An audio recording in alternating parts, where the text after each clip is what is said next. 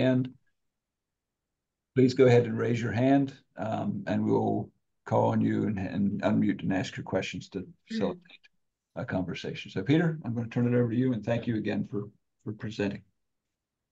Thanks, Brad and Terry, for inviting me to talk today. I hope my screen looks okay. Yeah, everything's perfect. You can hear me? So I'm sure if you guys can mute yourself too, please, except for Peter, of course. Appreciate it. Yeah, I'm sure it's just a coincidence I'm asked to present on April Fool's Day, but I hope you take our data somewhat seriously. And also, this is a bit of a work in progress, so I think I'd be happy to hear feedback on what we've been doing. So what we've been trying to do here is to look at the other genes that have been associated with ADPKD, try to determine whether they're significantly associated with cyst development and what the penetrance of those disorders might be.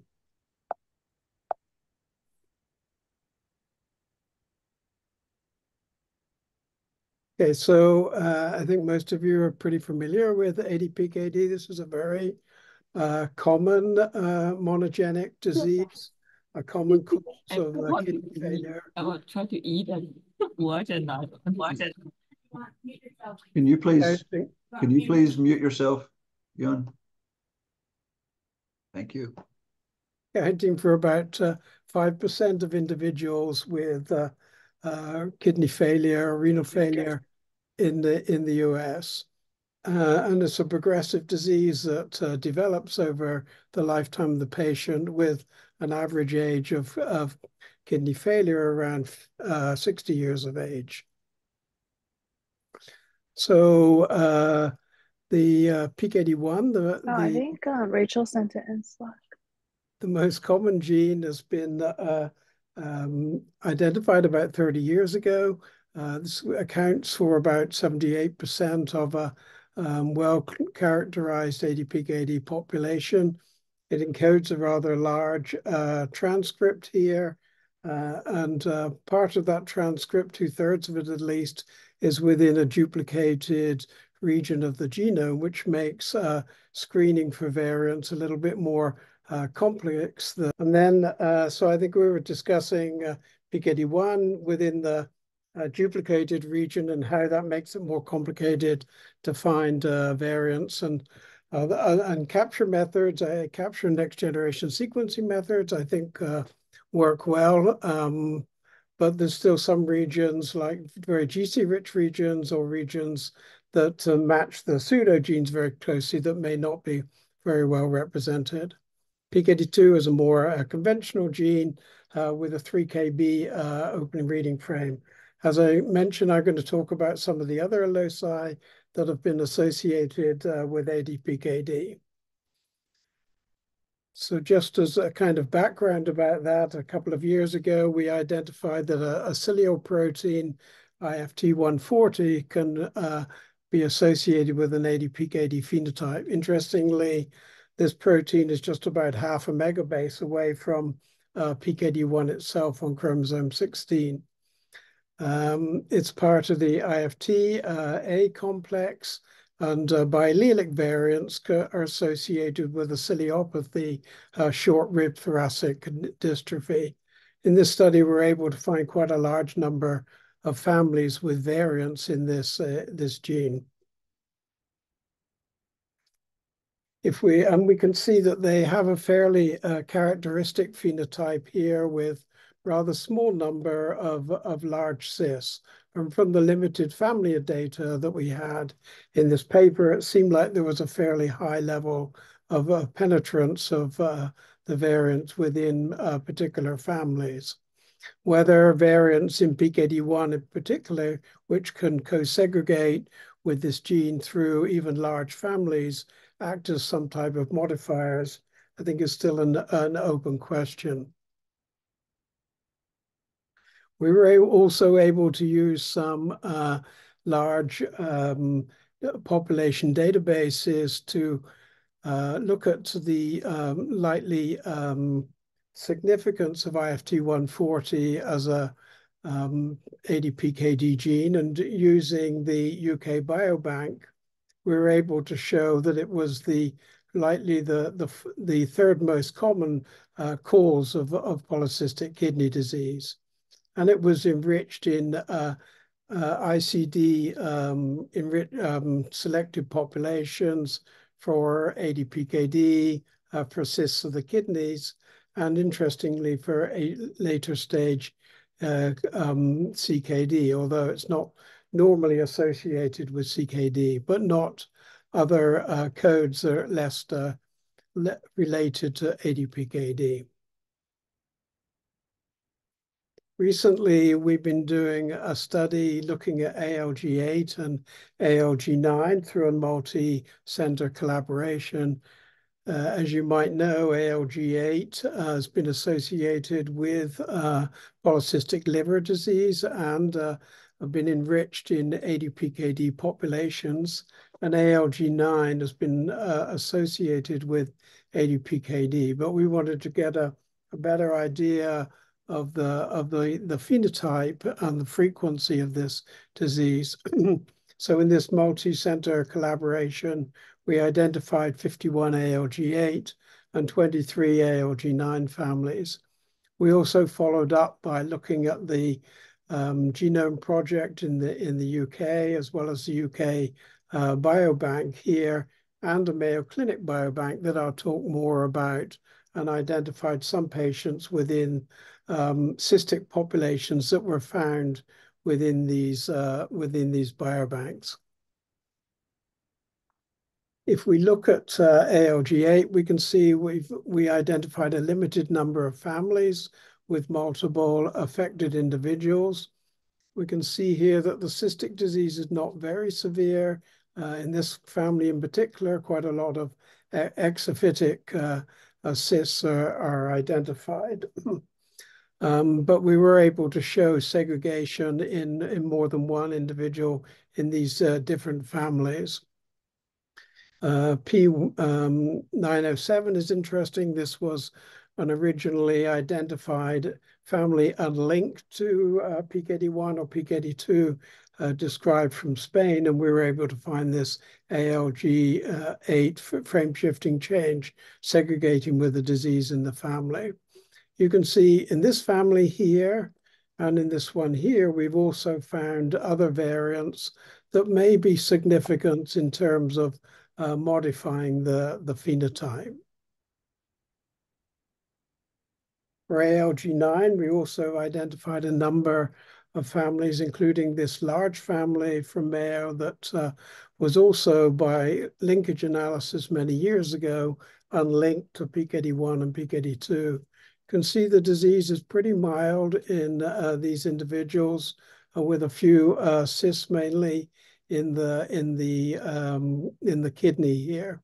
Interestingly, the individual with quite large cysts in the kidney and this unusual presentation here was found not to have changes in ALG9. So I think it shows the complication of looking at linkage and segregation with these genes that have a milder presentation of the disease. We've also been able to look in the Genomics England project for this, and been able to show in the PKD population here that was not resolved with PKD1 or PKD2 changes, that ALG8 loss of function changes were enriched compared to the rest of the population, and likewise for ALG9. And then if we look at patients in the UK Biobank that were selected as being ADPKD, we can see that they were also enriched for loss of function changes in the ALG8, as was the less specific cysts of the kidney code. And this was even clearer here with the rarer ALG9. So now we're in a situation where we have at least 8 genes, as well as PKD1 and PKD2 associated with an ADPKD phenotype. Some of these I just discussed. GANAB was the first other ADPKD gene with cysts in the kidney and liver, characteristics of the phenotype. DNA JB11, where the kidneys stay rather small, become fibrotic, but kidney failure similar to the age of PKD2 is seen. ALG5, which has been described in a limited number of families, which also may be a cystic fibrotic phenotype. Suggestion recently that ALG6 might also be associated with cysts in the kidney. And the description last year of monoallelic changes in NEC8, specific missense changes within the kinase domain can be associated with childhood kidney failure. But the question is, what's the penetrance of these different phenotypes and how much of the ADPKD population do they make up? If we look here at the different genes that have been suggested, also added monoallelic PKHD1, the ARPKD gene on this list. They're divided up into the major genes here, the minor genes, but where there's strong evidence, and we've used ClinGen here as a way of determining the strength of the evidence. These genes have been categorized in this group, but there's still some groups, including ALG8, ALG6, and PKHD1, where the evidence of whether they're really associated with a cystic phenotype, and certainly for all of these, what the penetrance of the disease is still a little unclear. So how can we prove the disease association and determine the clinical phenotype and penetrance of proposed ADPKD genes? So we can look at their frequency in defined ADPKD cohorts, and we can also look at the clinical phenotypes of carriers of known pathogenic variants in large populations. In these populations, we need to have good clinical, radiological, and a genomic sequence data to get meaningful information.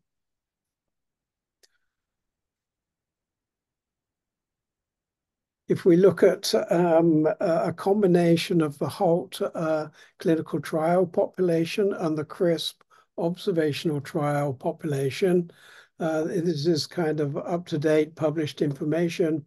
We can see about 80% are accounted for by PKD1 truncating or PKD1 non-truncating changes, about 15% between PKD2 truncating, non-truncating, around 4% are still unresolved.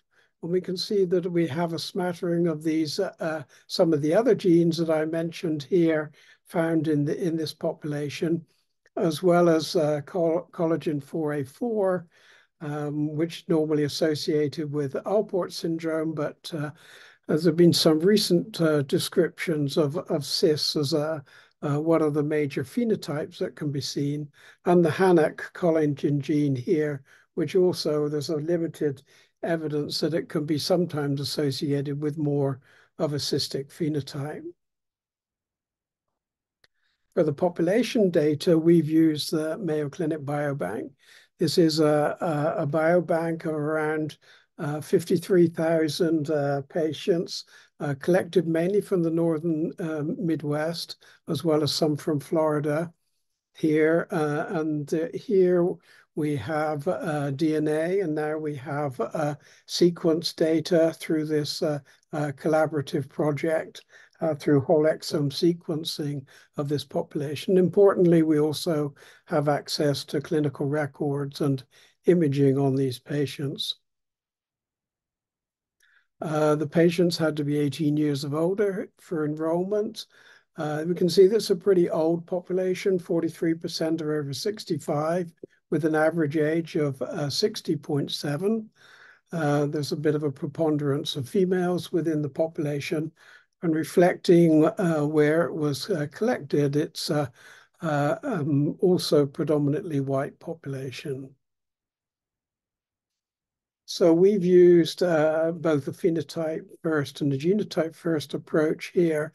With a phenotype first approach, we're using ICD codes to identify cohorts with ADPKD, PKD, or liver cysts. Then we review their medical records. We retrieve the imaging data and the clinical information on here and recharacterize them to some extent based on that, and then look at the genotype of this population.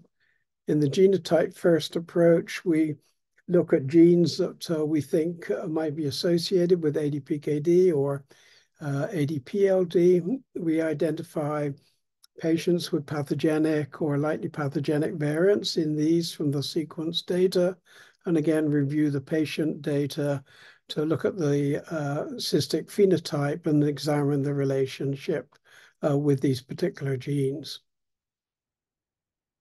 So these are the ICD codes that we've used to identify the phenotype first population. We can see with these codes about, these are both for cysts in the liver and cysts in the kidney. In this, we can see about 2.1% of all patients within the population were positive for one of these codes. There was 185 that were positive for ADPKD phenotype, although we reduced this to 156 after analyzing them in more detail. And here we didn't use the cysts of the kidney code because this brought up a very large number of individuals within the population. If we look at the ADPKD cohort, we can still see that many less of them are resolved than in our clinical cohorts. And that's probably because they involve rarer cases. Also, we're dealing with fairly low read whole exome sequencing data where not all PKD1 changes, for instance, may be identified, and we're resequencing these individuals.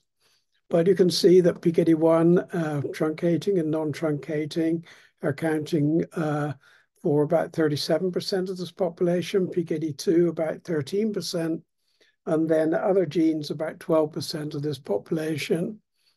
We can see that the frequency of ADPKD from this population is pretty high. Maybe that's because patients with PKD come to Mayo Clinic, but I think it's also perhaps reflecting that we're sometimes underestimating the frequency of ADPKD.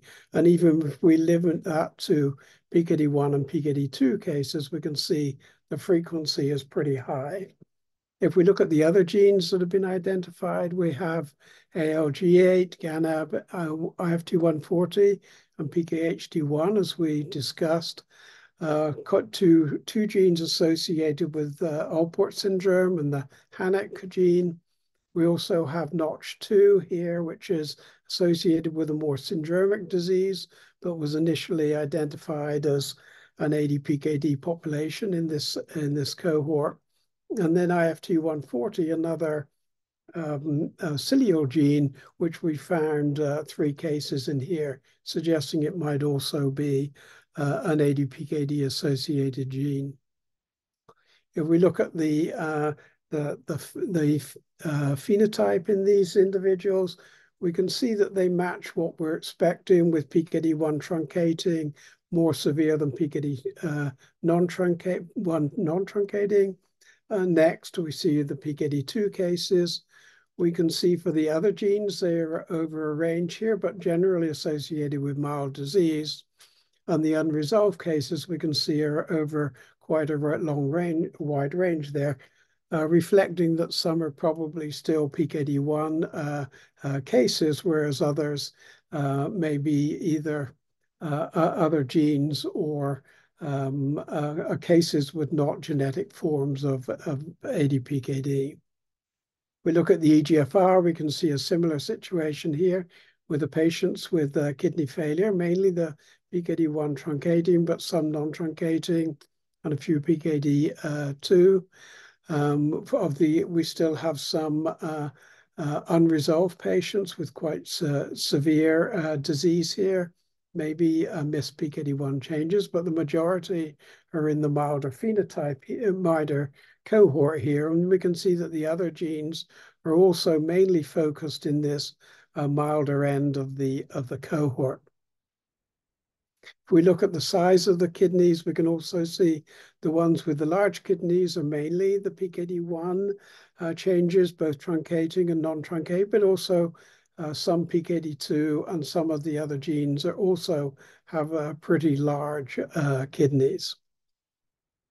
So what we're trying to do now is to finish up the genetic analysis of this cohort, as well as looking at patients that have been pulled out with the ICD codes for milder forms of PKD to see how many of those are associated with known and maybe unknown PKD genes.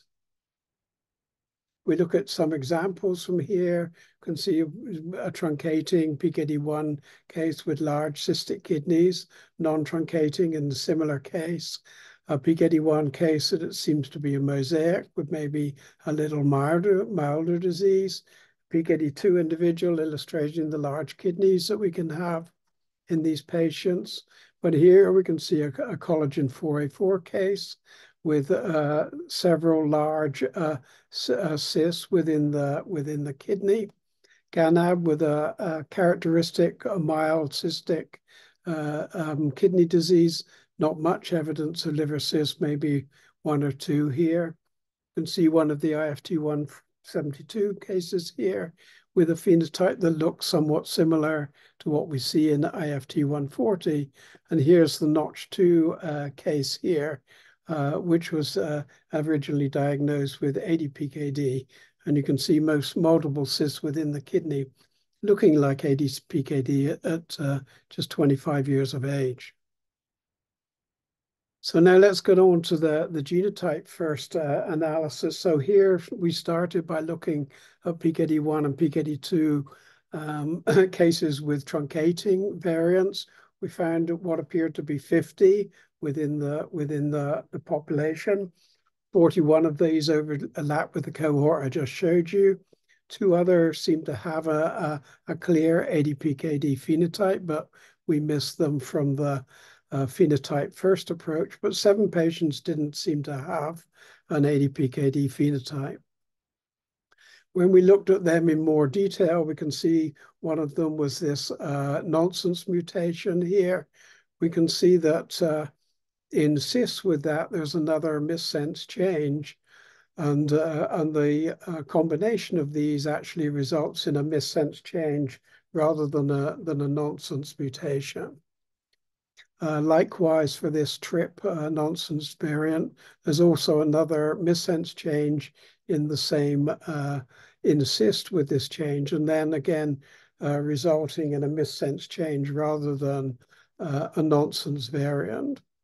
And then closer to the end of the gene, there's a larger deletion here of 11 base pairs, but we can see that there's another single nucleotide deletion close by here, and the combination of these results in an in-frame indel of a deletion of this region and then insertion of a couple of amino acids, which seems to be probably also a benign change. And we can see that these are some of the most common apparent loss of function variants that we see in NOMAD. So if we take those ones out, we can see we have truncating variants in about 1 in 1,238 individuals in Mayo Clinic Biobank, and all of those have an ADPKD phenotype. Likewise, for the PKD2, we have a frequency of truncating variants about 1 in 4,000, and they also have an ADPKD phenotype. So from the analysis we've done so far, looking at truncating changes, they seem to be having a fully penetrant phenotype. We still need to look at missense changes, and we're trying to look at a bona fide list now of missense changes within the biobank. If we go to IFT 140, we can see that 85 patients had truncating changes within the biobank. So this is pretty common. Suggesting that it's not going to be a fully penetrant phenotype, otherwise we'd see it very commonly. We can see here for EGFR that these patients mainly have conserved kidney function. If we look at the ones with imaging, we can see, or if we look with ICD codes, 10 of the 43 that had imaging had ICD codes for renal cysts, including 2 in the RRC population. And most of them had either kidney or liver cysts. But only 21% of them had more than 10 cysts. But we can see here a plot looking at some of the larger cysts, knowing that IFT 140 is associated with larger cysts. So we can see multiple cysts in some of these individuals, but we can also see that in some we don't see any larger cysts. And if we look at a couple of images from them, we can see here a couple of characteristic patients with IFT 140 large cysts within the kidneys, as we normally expect. But then we can see some other individuals with just a very small number of cysts here in the kidney and the liver. So it appears that the phenotype here for IFT 140 is not completely penetrant. We also looked at the ALG8 and ALG9 in the whole Mayo Clinic Biobank population, identified 70 individuals with ALG8 loss of function changes and 16 with ALG9, and 49 of these had imaging for ALG8 and 10 for ALG9. And so this is showing again the frequency of loss of function or likely pathogenic changes to ALG8 in particular in the whole population, again, is very high, suggesting a penetrance of a phenotype that's not going to be complete. If we look at the number of cysts that we find here, we can see that there are multiple cysts both in the kidney and in the liver in these patients. But again, there's a group of patients here that don't have cysts. Nevertheless, when we looked at a control population, we saw that there was both the presence of cysts and the number of cysts in the kidney and the liver were significantly higher in the ALG8 compared to the control population. And 38% of these patients have more than 10 kidney cysts. One variant, this apparent typical splicing change, was found quite commonly in NOMAD and was common in our Mayo Clinic Biobank population, much more common than found in our clinical population, and suggesting that this may not be a fully penetrant change.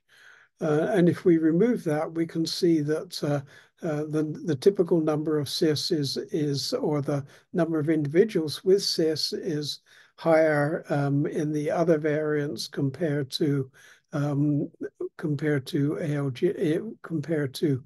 what we find with this change, where half of the patients didn't have cysts within the kidney. And if we look at the number of cysts with this particular variant, it's much lower than we find in the other parent. So questioning whether this is really a pathogenic change. If we look at ALG9, we can see we have a lower number of patients here, but many of them have cysts within the kidney or the liver.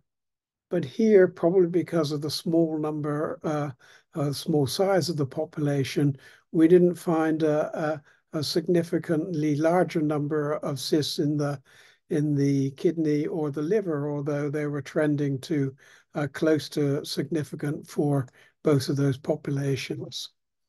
If we look at the whole of the ALG8 population in terms of kidney function, when this is looking at the red dots here, we can see mainly preserved kidney function, although there are some patients with a decline in kidney function. And if we compare with the ALG patients found in Mayo Clinic Biobank, we can say that they have a little bit milder phenotype. And I think this is to be expected where we select patients from a clinical cystic population that we might expect them to have more severe disease. And then if we look at the size of the kidneys, we can see in the ALG8 patients, they're not hugely enlarged and not increasing in size much over time, but they are a little bit larger in the clinical population than the Mayo Clinic Biobank population. If you look at ALG9, the clinical function is a little bit more variable, with more patients with a decline in kidney function here, although not true of all of the patients within the cohort. And for the Mayo Clinic Biobank ones, again, they tend to have a little bit milder disease. The size of the kidney is a little bit larger in our ALG9 cohort here, the clinical cohort, but again, made up of patients with small kidneys and a few with larger kidneys here. And you can see the kidney size in the Mayo Clinic Biobank population is fairly small. So I think that there's good evidence of an association between ALG8 and ALG9 and a cystic phenotype, but it's clearly not a fully penetrant phenotype. So what about single PKHD1 changes? There's been suggestion of these being associated with both a liver and a kidney phenotype. So we try to identify all the known pathogenic and likely pathogenic changes in PKHD1 that have been identified in AR-PKD cases or other cases that were loss of function. We looked at these in the Mayo Clinic Biobank and found 1,000 individuals with these changes. So about 1 in 53 individuals is a carrier for a single PKHD1 change. So this is kind of in the ballpark of the suggested carrier frequency for PKHD1 around 1 in 70 individuals. We can see here 594 of these had imaging. We used some analysis of the clinical records to try and find which ones had kidney or liver cysts mentioned in the radiological report. And you can see that 66.8% of these had cysts mentioned. And if we look at ICD codes, we can see that only 6.6% of these were identified, were coded to have renal or liver cysts.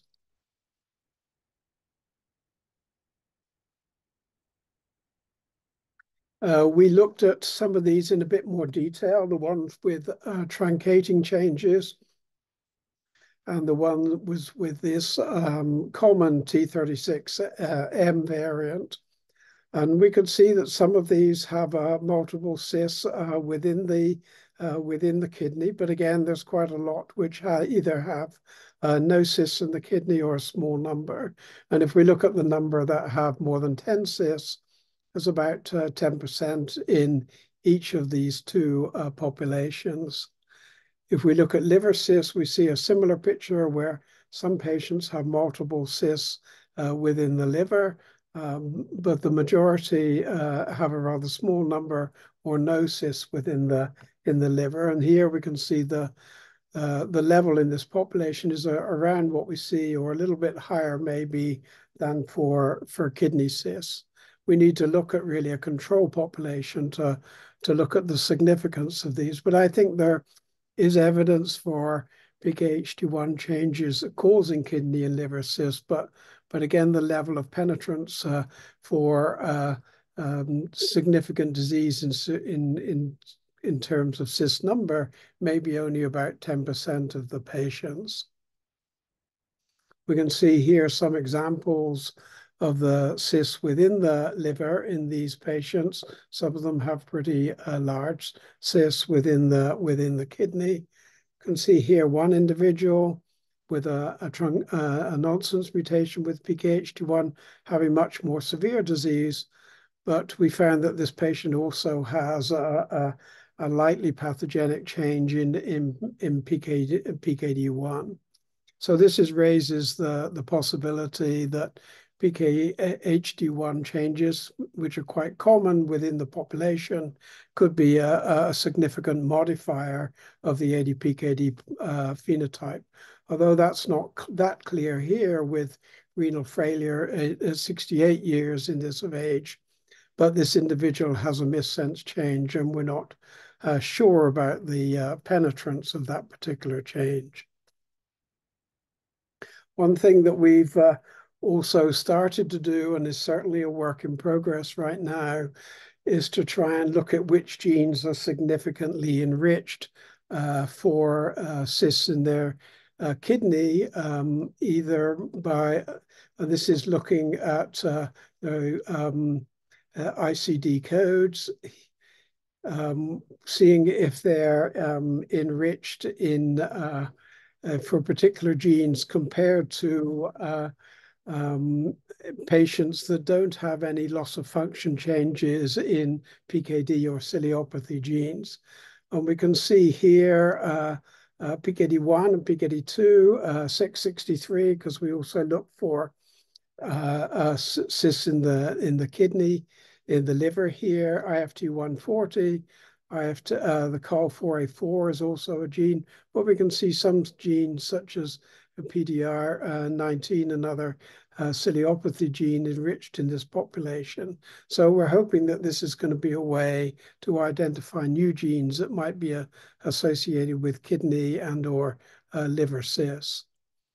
And likewise, if we look for the description of cysts within radiological reports, we can see some similar genes here, PKD1, PKD2, IFT140, now IFT172, and again, WDR19 coming up within this population. So we think that this work needs some refinement, but it may be a way of identifying new genes associated with ADPKD.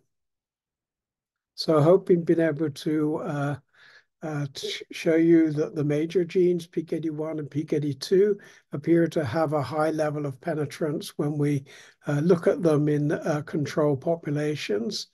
If we look at other 9 genes that have been associated or suggest to be associated with ADPKD, you can see they're mainly associated with mild disease. And the level of penetrance seems to be variable between them, but it's not complete. Obviously, these large sequence populations can help us to work out this penetrance. From the preliminary data we've done already, IFT140, ALG8, and ALG9 seem to show a relationship here, but there's obviously lower penetrance in terms of the number of cysts in the kidney, and especially for CKD, although this may be a little higher for ALG9. And we're still, I think, working at PKHD1 to look at the penetrance of these single changes.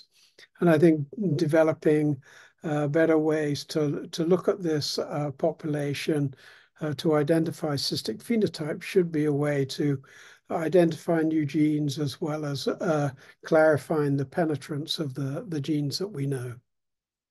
So I just want to thank the individuals in my group here, especially Doa, has done a lot of the work, and Hannah and Rachel here have done a lot of the genetic work. Tabinda did a lot of earlier work on the ALG8 and ALG9 studies, and also others, the bioinformatics team here, the radiology team, our clinical investigators here at Mayo. And also want to thank the investigators involved in the multi-center ALG8 and ALG9 studies that we've been involved in. So just want to thank you, and happy to take questions. Thank you, Peter. This is now open for questions. And so if you just raise your hand, we will call on you to, hopefully you can unmute yourself. There may be a debate whether you can actually do that. I'm going to start off with a question while hands are being raised. I'm curious on the IFT variants that you have identified. And I assume that those are all heterozygous, and then you have some that have phenotypes and some that don't. Have you been able to go through the genome sequences of those to see if there's another cilia-related mutation somewhere in the background? You know, getting back to Nico Costance's overall genetic mutational load in cilia genes and contributing to phenotypes. Yeah, we've not really been able to show that. And I have to say with IFT 172, we're only starting to dig into that data. You know, with IFT 140, there are suggestions of other variants, not only cilial ones, I don't think, especially there, you know, variants in PKD1, considering how close by it is and how it co-segregates that might be contributing to the phenotype. I mean, I think for all of these, we suppose that there's other variants that are contributing to a much more severe phenotype. I think it is interesting that we get, you know, a group with a quite significant phenotype and then, you know, a larger group with a much milder phenotype. So other genetic variants, and as you say, genetic load would make sense there, but we haven't really teased that apart yet, and it probably needs quite a lot of analysis to see if we can really identify other variants that might be causing the more severe disease. Okay. Thank you. David. Yes, I wonder if you've done the converse experiment looking at populations and individuals who might have unambiguous protein truncating mutations and yet are not clinically affected. Yeah, we've tried to do that for PKD1 and PKD2, I think, as I tried to show you. And there, once we got rid of the ones that we think were probably spurious loss of function variants, we see a very high level of penetrance. I think once we come to missense changes, it's obviously going to be a little bit more difficult, especially in knowing that some variants are hypomorphic alleles and associated with milder disease, but we're trying to pull them out today as well to look at the penetrance of them. For the other genes, I mean, it does seem like there's a fairly high level of individuals with loss of function variants without a clear phenotype, even for genes like IFT 140, where at least from the family studies, we thought the penetrance was moderately high. So I think, and as we're just discussing with Brad, I guess there's other genetic variants here that are making a difference to whether we're seeing a phenotype or not. Yeah, but I mean, yes, you'd certainly, based on what we know, we expect the penetrance to be high in the people carrying definitive truncating mutations. But if you found real carriers that do not have disease, those represent people who are potentially genetically resistant to the disorder, and that's been productive in a variety of other cases of you know, you want to study those people. Yeah, I think we're on the lookout for those people. It's just, at least for PKD1 and PKD2, we haven't really seen them yet. I mean, it depends on what you define as the phenotype. But here, they had to have a diagnosis of ADPKD, and they had at least 20 cysts within the kidney. I think all of the ones with the truncating PKD1 and PKD2 changes. Right. So you have to go to populations which are not ascertained on virtue of having kidney disease. Mm-hmm. And there are, you know, the UK Biobank and all kinds of other population studies. Right. I mean, we have tried to do that. I mean, we pulled out looking at the genotype, ones with loss of function changes, PKD1, PKD2, where we have imaging, gone back to look at those, but pretty much all of them have turned out to be in our defined ADPKD population. So we're on the lookout for those changes, but I would say we haven't really found them yet. Thanks, Sridhar. Yes, first of all, thank you so much for such a great update in ADPKD. My question is, you mentioned about different genes and phenotypes in kidneys from cohort, right? I'm wondering that did you find any reduced size in the kidney? One is reduced in size and another is with cyst. Did you find the reduced size of the kidney? The reduced size of the kidney? Yeah, I mean, one kidney is in normal size with cyst, and another is very small size. So, did you find like this in any samples or patient? We find well, in clinical populations, we certainly see patients like that. I can't remember seeing one in the Mayo Clinic Biobank very much like that. I mean, certainly we think that mosaicism can be a cause of that, where the variant, occurs at a later stage and is more common in one kidney than the other. Although that's not always that easy to determine, because often if the change occurs at a later stage, we don't see it in blood DNA or buccal DNA, and analysis of urine DNA can sometimes be helpful in patients like that. So I think that can be a reason for either unilateral or asymmetric disease between the kidneys. Okay. Thank you. Jing. Hi. Well, good to see you, Peter, virtually, and thank you for the nice review. I heard, maybe I missed something, that you mentioned in some cases there is no cysts. So I just wonder whether you can sort of summarize or briefly summarize that in terms of all the cilia genes you looked at, whether some of them are associated with the lack of renal cysts. Well, I think the majority, we haven't been of ciliopathy genes. We haven't seen a clear monoallelic phenotype at the moment. It seems like only in, unusual cases. I mean, for IFT140, I think it's fairly clear. We speculate about IFT172, but there's more work to do there.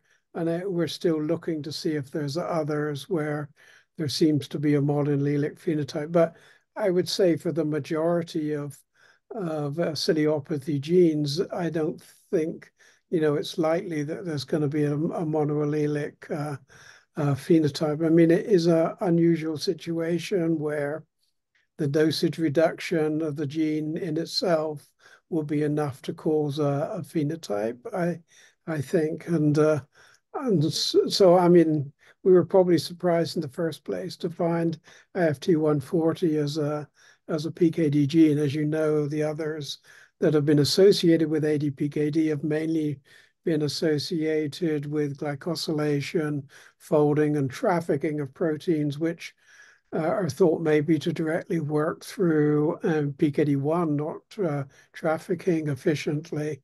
But what the mechanism here is I think is not completely so clear, especially, that they have a kidney phenotype, sometimes a bit of a liver phenotype, but not a broad phenotype as we see in the biallelic cases where we're seeing the loss of function and then the pleiotropic changes that we see. And what are usually the age of these patients? Well, the age of the patients here we've been looking at actually are pretty old, because patients in the Mayo Clinic Biobank are pretty old. I mean, I think there's a kind of plus and a minus to that. A plus, they have a chance for reduction of these genes to be having a phenotypic effect, but you start getting an overlap with, simple cysts that start to develop more commonly in older individuals. And so I think in individuals over 70 and maybe especially over 80, it becomes more difficult to know whether you're really seeing, a genetic cause of cysts or an age-related simple cyst phenomenon. I got a couple. It's nice to see you, Jing, too. For sure. Hi, Peter. So I raised my hand first, and I put it back down, and then I raised it again because in the end I thought there is no such thing as a stupid question. Can you summarize the discussion about with the first question? You say high penetrance with PKD1 truncation, but you don't give a number. So can you tell us? And I will not quote you anywhere else, but can you tell us, is it 100% penetrance with a PKD1 truncating mutation? That's question number one. And then what are your thoughts about PKD1 pathogenic but non-truncating mutation and the penetrance of that? So in this rather small cohort, and disregarding the ones that we think are not really loss of function because of coincident inheritance of other variants, yes, we do see 100% penetrance of an ADPKD phenotype. It's not that many patients, though. I think for missense, it's going to be a tough one, because I think we're going to see a broad range, as we do in clinical populations. I think that there's missense changes that we think are just as penetrant as a truncating change, and that's probably because they just don't fold up and traffic at all. But we haven't really looked at them yet, and we're kind of getting to that. But we're also trying to look at hypomorphic alleles like R3277C, in a population like this. Do they have cysts within the kidney? Presumably, it's going to be a partially penetrant phenotype, I would guess, where there's some cysts, but maybe not many. Some don't have cysts at all, but maybe I shouldn't speculate too much, as we didn't really look yet. But I think it's going to be interesting, though, to help determine whether some missense changes are pathogenic or not. I mean, there's some that are recurrently found in this population. Already, we're very suspicious that they're not really pathogenic changes, even if they've been described as such. So I think the population will help us to differentiate them, but it's a bit of a chicken and egg, I guess. If we throw out the ones we don't find a phenotype, then we might be missing other ones that are not fully penetrant at times, and so we need to be careful about that. And probably we can only make clear decisions on kind of recurrent changes. But I think it will be interesting to look at missense changes in PKD1. We're trying to make a definitive list of pathogenic changes, but it's not quite as easy as I thought. It never is. All right, we are right at the hour. So I'm going to bring this to a close. Peter, thank you very much for your seminar. And thank you for all the wonderful questions, guys. I love the discussion. So Peter, thank you again, and see everybody next month. Yeah, thanks for the invitation. Thank you. Bye.